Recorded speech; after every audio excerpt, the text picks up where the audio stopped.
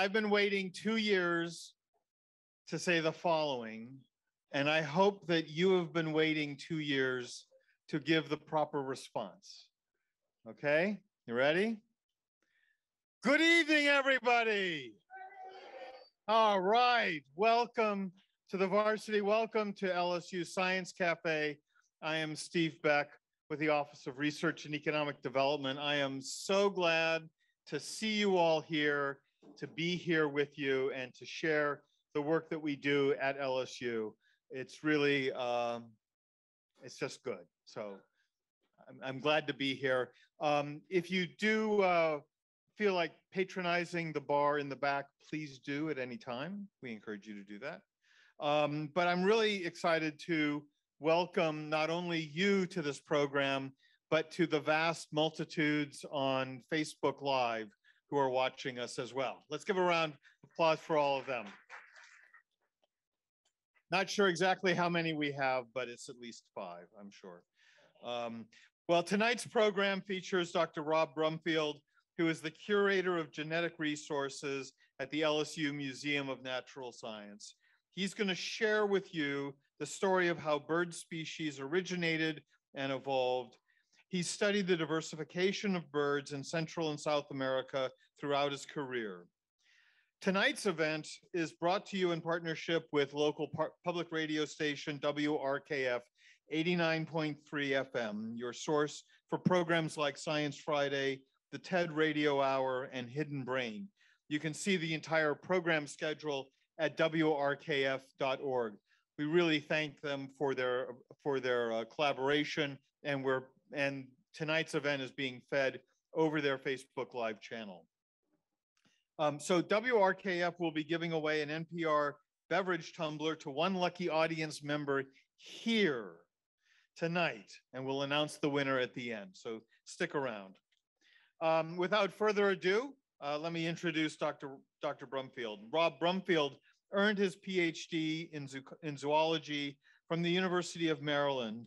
As a graduate fellow with the Smithsonian Institution, he studied the outcome of hybridization between 2 species of manakins in Panama.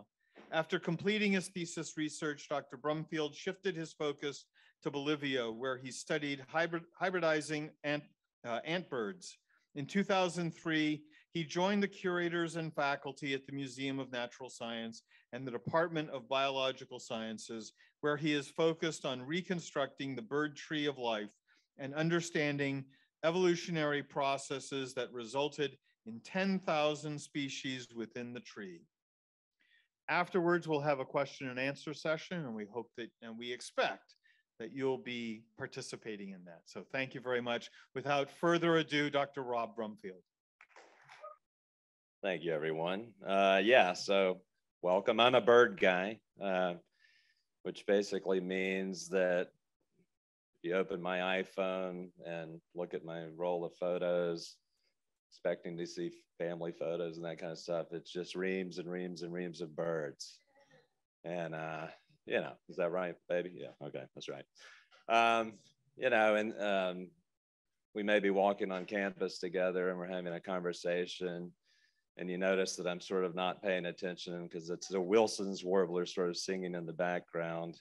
And then I'm going to tell you about the Wilson's warbler, of course. And then like 2 weeks ago, I was driving down River Road and I found the first record of lesser nighthawk for East Baton Rouge Parish. You should all be very impressed with that. Thank you. That was actually a big deal. Anyway, so a few years ago, let's say maybe 3 years ago now, it's sort of hard to remember with the pandemic and everything, but we got a really nice grant from the National Science Foundation to build the tree of life of all birds. And that's the 10,000 to 11,000 extant bird species, plus all of the extinct ones. And so we have a big international team, and we're using a lot of DNA genomic technologies to build this tree. So basically, the job is to gather samples from all 10 or 11,000, depending on how you define species, birds, and then sequence their genomes. And then you use high performance computing clusters to work the magic and spit out the tree. And then we also have paleontologists who study the extinct birds to sort of place them into the tree.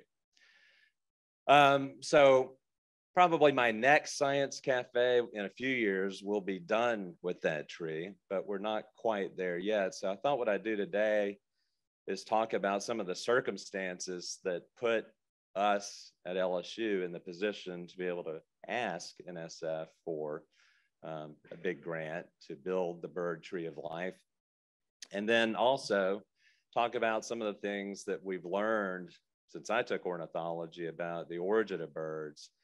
And then I want to also talk about how new species are formed, because I think a lot of people think it's sort of species, the process of new species is sort of a done thing, but really it's happening right now all around us in the world. So next slide, please. Could you go back? I'm sorry. One more. Yeah, okay. So I want to talk a little bit about ornithology at the Museum of Natural Science, in case you don't know. So George Lowry founded the museum in the 50s, a remarkable natural historian, really founded it out of nothing and built it into an amazing research collection. And also it has a nice public exhibits area that you can still attend. Beginning in, say, the 60s, they started taking research expeditions to Central America. And then in the 70s, John O'Neill, who's a famous ornithologist, came to LSU for grad school. And that sort of kicked off a real age of discovery of doing these big expeditions, primarily to Peru, but also to Bolivia. And in those days, I mean, it was fairly routine that they would find on these trips new species to science. It was just like, not super routine, but like you had a pretty decent chance. And so what happened is graduate students flocked to LSU, pun intended, from around the world to go, get this educational opportunity that you really could not get anywhere else. And that tradition continues to this day. So every year we do, in the bird group, we do at least one, maybe two expeditions to usually the tropical regions. But the same is also true for our friends in mammalogy and herpetology, going to places in Indonesia and New Guinea. All right, so that's sort of one important thing. Another important thing is that in 1979, Herb Dessauer, who was a biochemist and herpetologist at the LSU Med School, basically, told people at the museum, when you go on these expeditions, you ought to be bringing a liquid nitrogen tank with you and flash freezing the tissue samples in nitrogen. And in those days, it was so that you could do protein analyses. No one was doing DNA work in those days. And so you can see on the right there, what we call a little liquid nitrogen dewar. It's just a little 10-liter tank. This was for a short trip to Coiba Island off the Pacific coast of Panama a few years ago. But for some of these 2 months trips, we might have two giant 20-liter tanks on a mule train up into the Andes. We would get these tanks to where they needed to go, however, we needed to do it. If it was on the back, donkey, mule, often a person. All right, so then you fast forward to the, this technological revolution that we're living in that's bringing us iPhones and TikTok and electric cars and all this sort of stuff. The same revolution has happened in DNA sequencing in the world of genomics, so that now it's relatively trivial and relatively inexpensive to sequence an entire genome of a bird.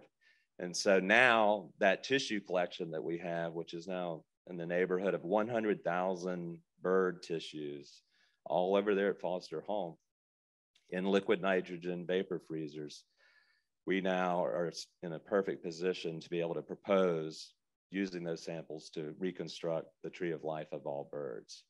And there are other tissue collections, like this around the world, but LSU's is, as far as I know, the oldest and the largest for birds. And so for this crowd, it really should be a point of pride. We have premier program in natural history, ornithology, I think the third largest bird, university-associated bird research collection, and the largest tissue collection. Next slide. All right, so we do a lot of publicity at the museum, and a lot of it is, look at this new species we found, and it sort of gets almost routine, but this is just an example of not just a new species, this is a new genus, okay? When a scientist, a taxonomist tells you it's a new genus, that means there's nothing like close to it, okay? It's like you look at it and you go, I can't figure out what this thing is closely related to. So this is Xenoglox lowryi, named after George Lowry, discovered in Peru in the 70s. I don't have a picture of it, but just, it was either last year, I think was it last year that a new genus of tanager was described by LSU ornithologists. So this tradition continues. There's a lot of just basic biodiversity. Like, you would think that by now we would know all of the bird species out there, but that's definitely not the case. All right, next slide. Okay, so shifting gears a little bit. What is a bird? All right, so I think when you see a chicken without feathers, you can definitely see some sort of reptilian thing going on right there. So it's not too surprising that, there is a reptilian history, and sort of an inside joke in the Natural History Museum is that, even though you've got your ornithology and your herpetology and your mammalogy, the ornithologists are really part of herpetology, right, Chris? Yeah, I mean, the birds are just a subsection of that. But at any rate, when I took ornithology, the distinguishing feature was the feather, right? Nothing else has feather, and you could trace back the origin of birds to Archaeopteryx, which was a beautifully preserved fossil discovered a couple years after Origin of Species was published. And it's a perfect transitional fossil. It's a bird with feathers, but it has teeth and a tail. So exactly the sort of transition.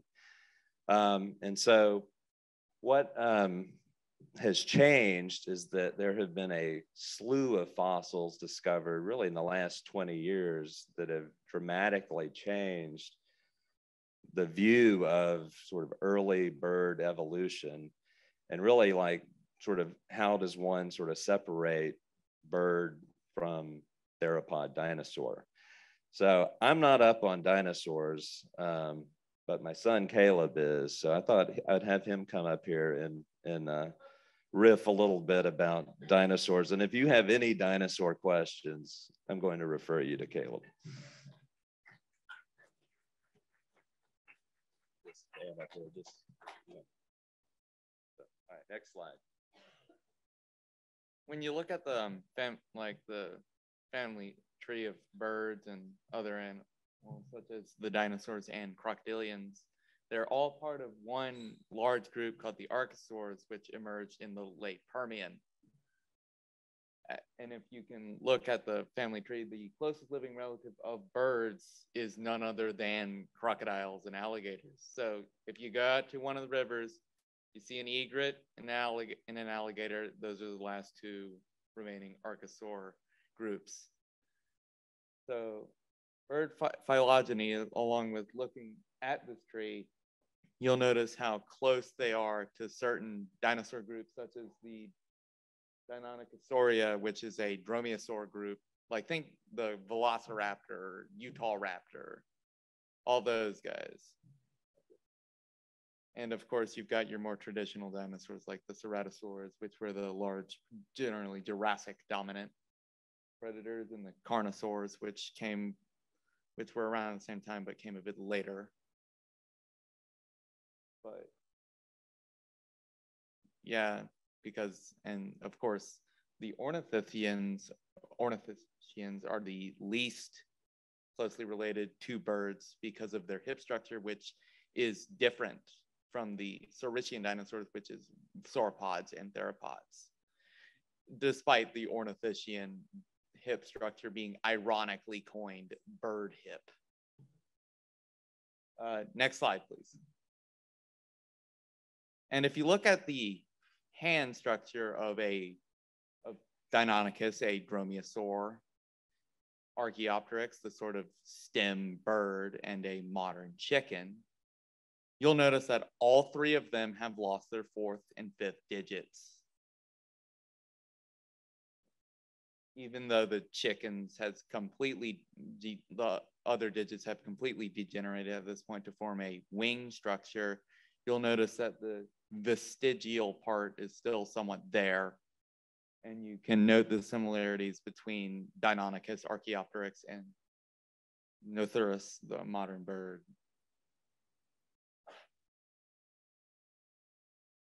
Next slide. And if you look at Wen Yuan Long, a species of dromaeosaur, a genus of dromaeosaur actually, which was related to Velociraptor, which occurred in China in the early Cretaceous period, was not in fact a scaly lizard animal like in Jurassic Park. Of course, Michael Crichton eventually came up with a plot device to sort of fix that. He said it was to make the dinosaurs look more marketable, instead of just accepting that he got him wrong. And if you look at this animal, it's nothing like a big, scary crocodile lizard thing. It's covered in feathers and kind of looks like a hawk or a turkey, something in that vein. And it wasn't just them that had feathers. In fact, in a lot of fossils recently discovered, like think late 90s, early 2000s, including the famous Sinosauropteryx, which was a dinosaur fossil that had feather imprints and coloration preserved, proving that it had a raccoon-like striped tail and orange coloration on its body, along with the feathers. Next slide, please. Here we look at a somewhat modern-looking bird from early Cretaceous China called Phocatakali, which was absolutely covered in feathers, like as the defining features of bird are. You can tell that that is a bird because it has everything that says bird on it. It has the beak, it has feathers, it has the shortened tail, it has the feet structure. But even though feathers, when you look at feathers, you think bird. You think little, cute little animal or big bird of prey, though not enormous, it's still threatening. You don't think, next slide.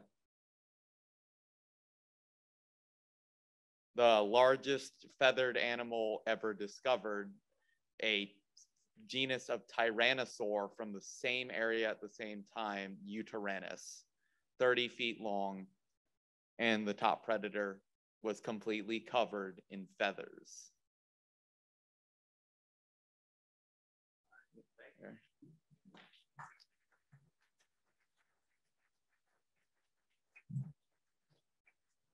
Thank you, Caleb. All right. Any other, those names of dinosaurs, I just don't know. All right, next slide. All right, we're going to switch from the very beginning of bird origins. I want to talk about the process called speciation, which is the formation of new bird species. And I mentioned earlier, this is something that's happening all the time. Okay, it's a very dynamic process. New species are forming as we speak. So probably the most famous example of speciation is on the Galapagos Islands, right? Darwin visited there. You've got different finches on the different islands. And basically, what I want you to remember is that for speciation to happen, there's really just a couple things, okay? You need to get geographic isolation of populations, right? So a population living on this island, somehow some colonizers make it over here, and you've got two populations now. And then the other ingredient you need is time. So over time, just with the genetic machinery we have to replicate our DNA, those populations are going to gradually diverge. You can think about it like the game of telephone. So imagine like, you know, that game where you say a phrase and you pass it around, pass it around. So imagine at some point in there, you just say, okay, you can never talk to each other again, but just keep the telephone going in your two separate pools, right? Add 10,000 years to that and compare what they're saying. I imagine it's going to be pretty different. There's another layer on it. Okay, so that's sort of just a neutral process, random change. You could add a natural selection effect, which is what's going on in the Darwin's finches. You imagine that when you're reciting this phrase on one island, there's a really high frequency noise in the background, so you have to sort of adjust your voice low. In the other island, there's a low frequency voice, so you have to adjust your voice high. And so that natural selection would sort of enhance maybe the rate of change. The Darwin's finches on Galapagos Island is sort of an odd situation because you have the geographic isolation there, which is an essential piece of it. But then you also have the fact that these ground finches will adapt in terms of their bill to whatever the dominant seed is on the given island. So they have this sort of, you know, natural selection piece to it. And then the other twist to it is that the bill size affects their song, which is what they use in mate recognition, right? So you have this interesting thing where isolation, adaptation to different seeds affects the song. And so the speciation can happen relatively rapidly there. Next slide. All right, so where most of my work is in South America. And here we're looking at the Amazon River, which is at points is, you know, tens of miles wide. You can barely see across it in parts. And what we found, and biogeographers have known this a long time, is that the formation of the Amazon River system in the Amazon basin was a huge factor in isolating populations that eventually led to speciation. So before the Amazon basin was there, basically the Amazon was just a low swampy area. And then the Andes uplifted along the western coast of South America. And when they did, it basically created a drainage and created this river system. Next slide. And one of the questions that, you know, you always get is, these are birds, okay? Can't they fly across the freaking river? You know, if you go stand by the Mississippi River, you will see a northern cardinal cross it. All right, so it turns out birds that live in the dark understory of forests in the Amazon, like this little ant bird, okay, they've just brought it out into the middle of Chagres River in the Panama Canal Zone and just let it go. And I think what you can see is it doesn't like fly to shore, it just crashes in. So there's something about, and then they catch it and release it, and it's all okay. But there's something about light gaps. I mean, these birds that live in the dark understory, a river is basically an insurmountable barrier to them, okay? And so what I want you to think about is, instead of like an archipelago as islands, think about patches of land in between rivers as an archipelago. Next slide. Like these toucans. So this is the distribution of a genus of toucans in South America. And what you should be able to see is that their distributions are basically sort of a little patchwork delineated by rivers, right? And so you think about like that game of telephone, you know, each one differs a little bit from each other. And so we can then go in and look at the genetics of these and find that, well, they've been isolated from each other for 2 million years, which is about the age of the Amazon basin, depending on, put some big error bars on that. Next slide. All right, I wanted to find an example of speciation happening with a bird that everyone in this room has seen, the northern cardinal. Okay, so this is there anyone here who has not seen a northern cardinal? Okay, all right. I would not want to admit it. All right. Amos redbird. Okay, so the interesting thing about the redbird is not only does it occur here in the eastern United States, but it also occurs a little bit in the western US.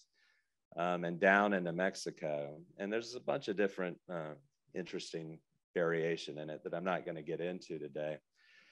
But one thing that I want to talk about is the fact that you could get on, so we're in Baton Rouge there, and I've got I-10 in red, so you could hop on I-10, head west, probably take you, I don't know, a day maybe, a day and a half, to where you get to that little patch where there are no northern cardinals. And that's basically the break between the Sonoran and the Chihuahua Desert. It's a well-known area where basically there, cardinals and a lot of other things just don't occur there.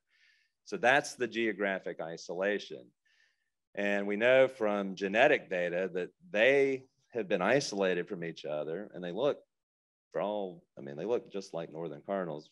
They've been isolated from each other for about 1 million years. So the question is, are they different species or are they not different species? And one thing you need to know, and we're not going to get into it at all here, is that systematists, people who study this sort of stuff, argue a lot about what a species is. We're not going to worry about that. For our purposes, a species, you basically know you've reached species status when you no longer recognize another population as a potential mate, okay? That's going to be our definition. So in this case, and this is a study from a few years ago by Kaya Provost at the American Museum of Natural History, what she did is actually went out into the field and played the song of the cardinals from Louisiana to the ones from Arizona that are a million years divergent, and vice versa, to ask, do y'all recognize these or not? Basically, are we the same species or not? And let's play them. Could you play, let's play the one on the eastern one and then play the one on the western one.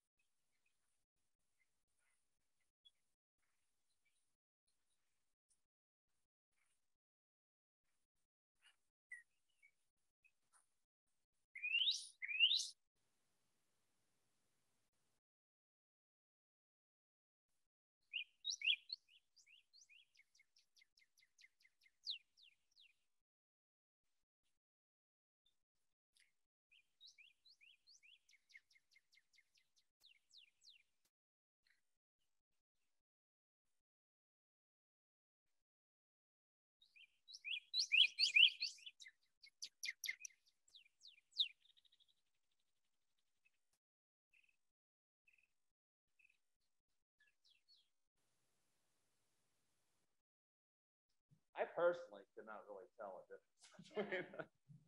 For me, they sound pretty similar. Now, the one in the west gives a little rattle call that I never hear in the one from the east. But what she found when she did these experiments is that they did not react to the other one. So in other words, if you are in Louisiana and play a Louisiana bird song to a Louisiana cardinal, it'll react. It'll be like, intruder. The male will react. If you play it an Arizona song, it won't react. You may as well play it a cuckoo or something. It's just not recognizing it as something to worry about. And so this is the earliest stages of speciation. Give this, another, if it's, assuming it's geologically and biogeographically stable, eventually these things will diverge in their plumage so that anyone would look at them and go, oh yeah, those are definitely different species. But this is the beginning of the process. This is happening in the cardinal. It's happening in your Carolina chickadees. It's happening in your blue jays. All these birds, have distributions that extend out into fingers elsewhere, and they're geographically isolated populations. That's just part of sort of biogeography. And if the isolation can persist long enough so that those differences can accrue, then you can get new species. Next slide. So that is the process that results in the bird tree of life. So I'm just showing you some of the reams of tree of life. So we were about, probably 4,000 species into this thing. You can just sort of see what we're building is a giant record of the history of birds. The 10,500 or so bird species, and then all of the extinct ones. And the reason we want to do that, obviously we're just curious because we're birders and we want to know what's related to what. We want to figure out all the taxonomy, all that sort of stuff. But they're actually real, applied reasons. So for example, you may not know that birds are the official sort of model organism for learning about the neurological underpinnings of human speech. And for example, they're very interested in, well, how many times in the bird tree of life did birds learn to mimic other birds? Learn circuitry turns out to be very similar to humans. And I think you could probably guess, and I'll end with this. What are the birds that know how to learn their songs? Birds that you can teach a song to or teach a word to. Parrots, that's one. Okay, things like mynah birds. Okay, so that's part of a big group of birds called Oscine passerines. There's a third one that no one knows. And if you're an ornithologist in here, shut up. Hummingbirds are mimics, right?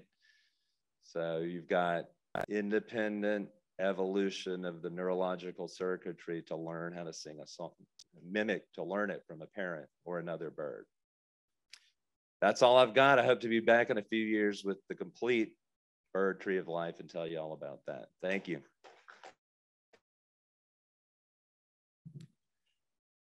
Do you have any questions? Dr. Maverick. The question is regarding the two cardinals, is it known whether the two could mate and produce fertile offspring? And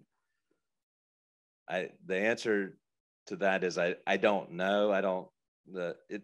Not in the wild, right? Because they're geographically isolated from each other. And then some people, not particularly with this, have brought birds into captivity, and you can sort of see if they're capable of producing offspring. The problem with the captive type experiments is that lots of things will interbreed in captivity and so because of that, we're sort of left with these indirect arguments. So one strategy we'll use is, so for example, there's another species of cardinal called the vermilion cardinal. And we could ask, well, how genetically divergent is it from these two? Because no one is arguing that vermilion cardinal is not a good species. And you can sort of do a yardstick thing, but that's where you then get into the arguments about, oh, that's a species, that's not a species, and da. But it's a good question. Yes. So questions about sort of the pace of speciation and has it changed sort of prehistory versus now? That's a good question. Let's see. It's such a slow process that let me just try to take a stab at this. It's a slow process. Okay, so in Darwin's finches, speciation has been recorded to happen on the scale of a few years. That's a really unusual situation. The rest of bird world doesn't work like that. It usually is probably taking on the scale of 1 million years or more. And so when you think about sort of anthropomorphic, human history, there just hasn't been, that much time to be, sort of influencing. I think the biggest things we notice is, sort of thinking about the Amazon. Okay, so if a river is a barrier, okay, so is a road, right? And so if a river can create geographic isolation, and then 1 million later, you got two species I guess in theory, the same thing could happen with a road. The only problem is that when you have the road, along with the road comes all the habitat degradation. So it's, I would say, yeah, it's hard to, yeah, that's not a great answer, but I would say that, yeah, we don't really know. Yeah, but I would say, if anything, it's probably going to decrease speciation just through negative effects on wildlife. Any other questions? Yes. The temporal stability of the landscape has a big effect in terms of, it has to be stable enough for there to be time to accrue these genetic differences to accrue in isolation. And if not, it doesn't happen. Any other questions? Let me get the lights. Yeah, so the question is related to Andean valleys and sort of where diversity might lie. And of course, East Slope cloud forest is one of the richest biological places on the planet. But if you're wanting to find new things, where I would go is outlying Andean ridges. So you've got the main Andes, okay? And then you'll just have another little ridge that's out, say, a little further out into the Amazon, basin, where basically there's an opportunity for isolation out there. And so that's one place to look for new things. You mentioned valleys.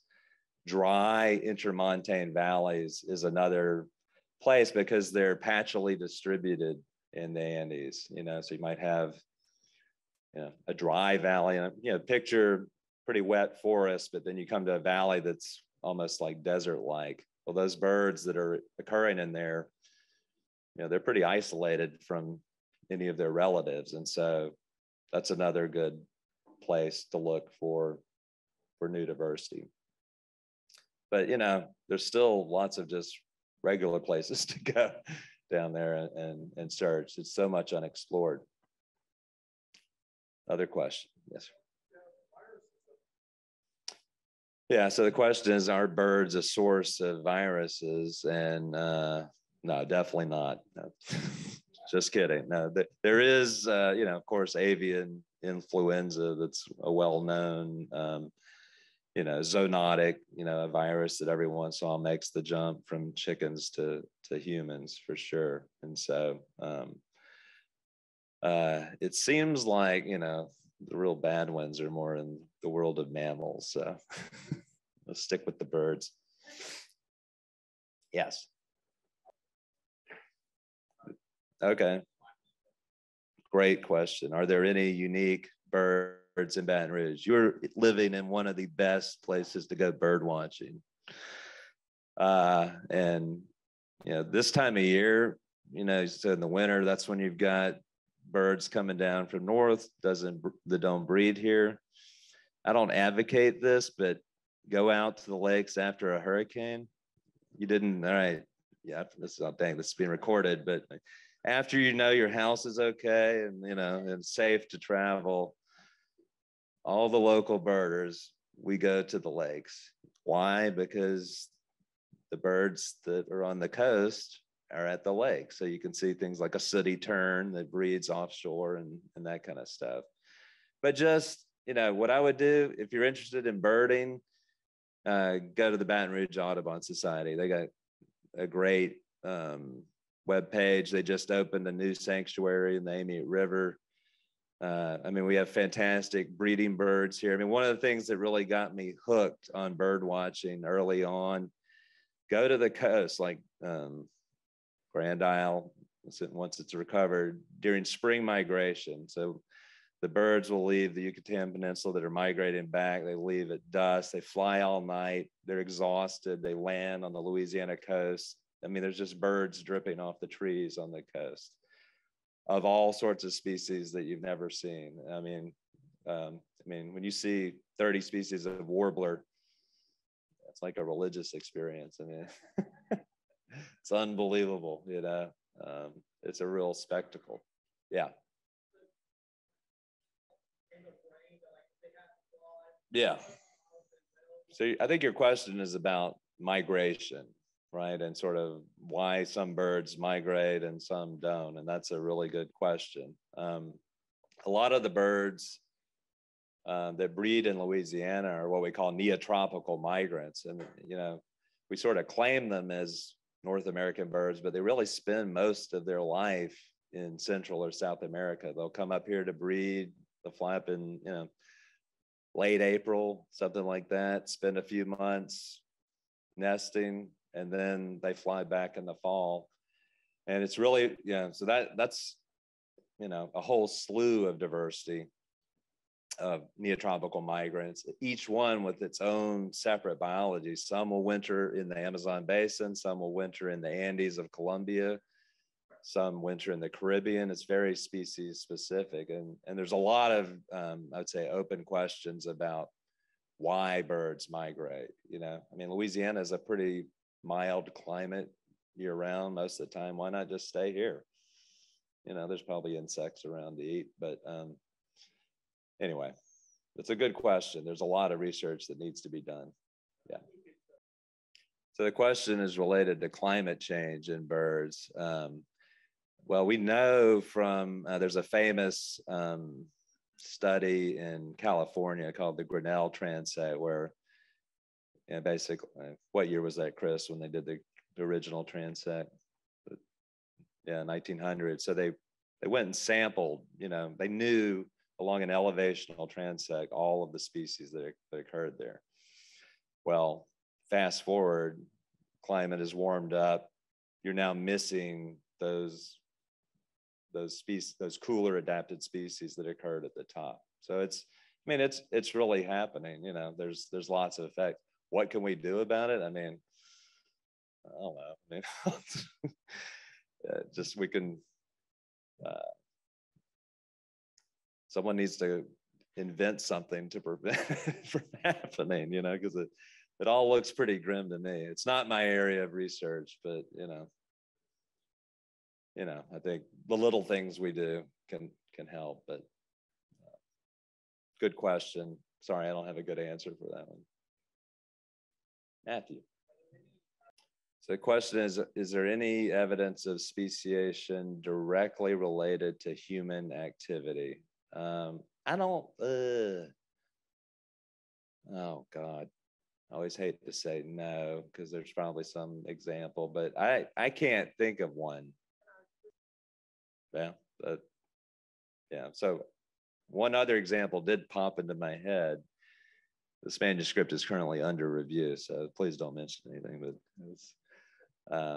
it's basically an sort of an artifactual way of creating new species through human activity, something we call speciation by extinction. So just imagine that you have, imagine that the cardinal, okay, that I showed earlier, just naturally over, and forget the isolated population, let's just imagine the eastern one, okay, a big continuous distribution. And let's say they're red in Louisiana, and the further north you go, and they become bluer and bluer until you get up to northern Canada, and they're just like bright blue. And everything in between is a gradient, all right? So a systematist would go, okay, that's one variable species, okay? It varies geographically. All right, so now let's imagine that some person comes along and like just kills all the ones in the middle, so that all you're left with is the blue and the red. At that point, they're perfectly distinct from each other. They may not even recognize each other because they're so far apart. So that is speciation by extinction. And that actually has happened in a beetle species in Connecticut, where there was some geographic variation of it, and a land developer cleared out the middle part, and you were left with two species. it's, we make a special point of going, this is not like the kind of speciation we want to create biodiversity. This is a bad thing. Yeah.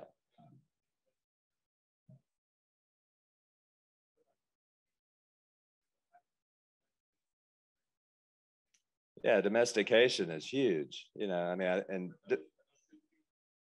no, because, think about, a poodle and a Doberman, you can cross those, no problem, It's really just manipulating a few sort of phenotypic genes, and you can do it very quickly with artificial selection, so. Yes, sir, Hoffa. Caleb, you got a question? Oh no, he has to get up here. Good. Well, there's been little to no evidence that birds split off from their like dinosaurs in the late Permian, like crocodiles did. Like you look at stuff like in the Permian and even into the early Triassic, there's stuff like Proterosuchus, which looks a lot like a crocodile. And you have dinosaurs splitting off into stuff like small archosaurs like Euparkeria. And then you have the crocodilian splitting off into larger animals. They were dominant in the Triassic. You have the Ryosuchians like Postosuchus, which was 20 feet long. And then you got the dinosaurs with Coelophysis and Plateosaurus, Plateosaurus was huge, but Coelophysis was like this little sort of just scavenger, small animal predator. But there's been nothing that says birds split off from dinosaurs in the Triassic or anything like that. Thank you, Caleb.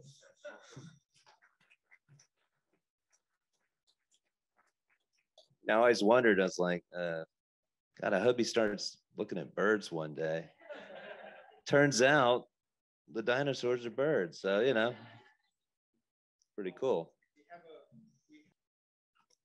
So is the bird clade sort of the best developed phylogeny, sort of tree of life of any sort of big group of animals or plants? Probably so, so because we got such a leg up, there's been people collecting bird tissues for 50 years. So we had a huge advantage from that. I think the probably the angiosperm crowd, the flowering plants, they've got a pretty nice looking tree of life. Of course, they've got a lot more diversity. So I think, oh God, I think we've got, we'll be able to have probably the first complete tree of life of any major group of organisms at this scale. And sort of cringe saying that because there's probably some exception that I'm missing out there. But I'll go out on a limb. So, what is a major group? So, 11,000 species or so. Yes. Question is, are there any birds that are colorblind? That is a question I don't know the answer to. The only thing I can tell you is that probably not only there aren't any blind ones, but they can actually see more of the spectrum. So they have a fourth cone that allows them to see into the ultraviolet range. And so there are people at the museum, grad students, studying this. And it's pretty remarkable because you can take a parrot or something, look at it, and then look at it under ultraviolet light, and it might have a completely different like barring on the face or something that you couldn't see at all before. So the birds are out there seeing sort of like bees, they're seeing a very different color space than we are. What I don't know is, I'm thinking of like night birds, maybe. Yeah. I don't, any, what? Oh, kiwis. Yeah. I thought they had color vision, but they can see. Yeah, so possibly a kiwi. Yeah, sorry. Yeah.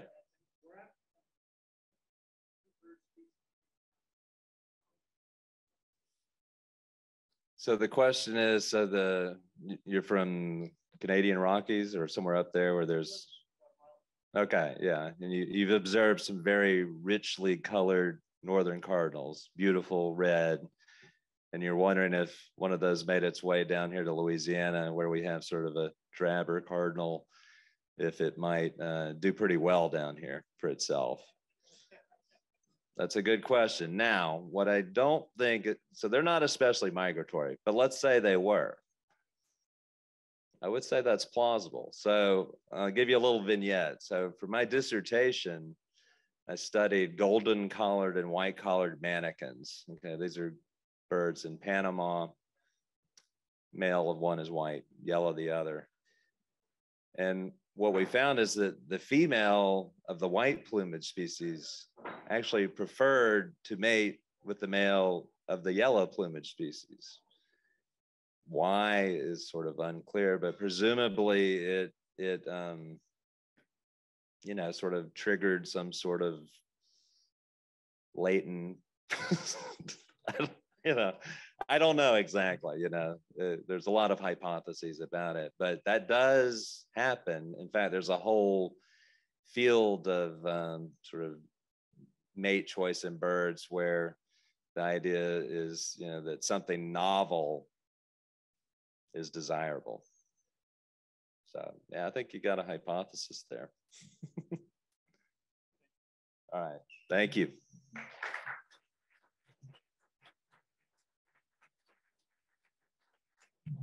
Let's give a big round of applause for Dr. Brumfield. That was great. So just one quick story and we'll wrap up. When I first moved here, or actually when I was first dating my soon-to-be wife, I was driving into campus and I saw, I'm not a bird person, okay? I saw seagulls growing up on the West Coast, that was it. I was driving by the lake and I saw this jet black bird with bright red stripes on their wing. And I thought, wow, what a wonderful bird. And I knew that my wife would know what kind of bird it was. And you, of course, know where this is going. And I called her up and I said, hey, I just saw this amazing black bird with red stripes. What's it called? Well, it's a red-winged blackbird. So that's my knowledge of birds. So thank you. That was great. Thanks very much. So tonight's winner is Ellen Ogden. Is Ellen still here? Okay, thank you all so much for coming. Was this fun? Was it good to be back?